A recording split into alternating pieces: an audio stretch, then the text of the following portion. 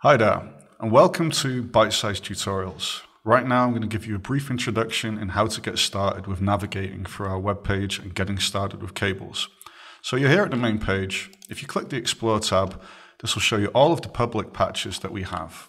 You can click here to see the patches that you've created, and you can click here to see featured patches. If you go to examples, this is a great way to get started with learning basic concepts inside of cables, from the basics to animation and to meshes. If you click on one of these on the left-hand side, it'll open up a patch, which is most of the time interactive, and will show you how to use the op. If you want to go more in depth, click Open Patch. A new browser window is opened, and you can see the ops that we used to make the patch itself. Okay. If you go to Learn and click Documentation, this speaks for itself. We've got some really good stuff here which will show you how to get started with cables. Click over there, follow the tutorial, and you're good to go. Or you can follow these videos. If you go to Learn Op Reference, you could look, for example, for an animation op. If you click Anim, then it's going to show you all of the different animation ops here. You can click it once again and then go to an interactive example like this here. Once again, click Open Example in Editor to be able to go.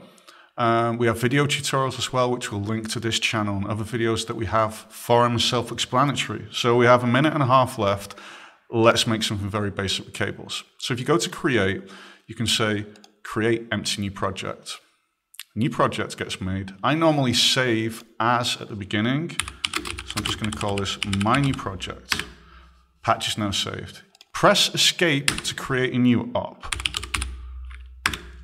Type in main loop, press enter.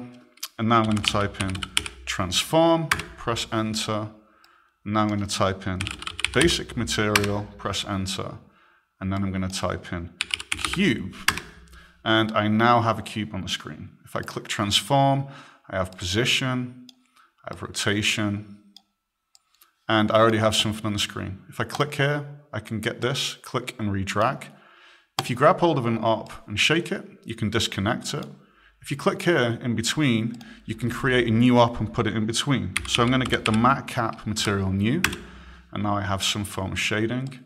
Orbit controls is also a very handy op, which allows you to click here with the mouse and drag around. So in under 3 minutes, you can get started with cables. Don't forget to click save. Don't forget to follow the rest of the tutorials on the Bite-sized channel to get a fast introduction into how to go with cables. Thanks for your time. Bye.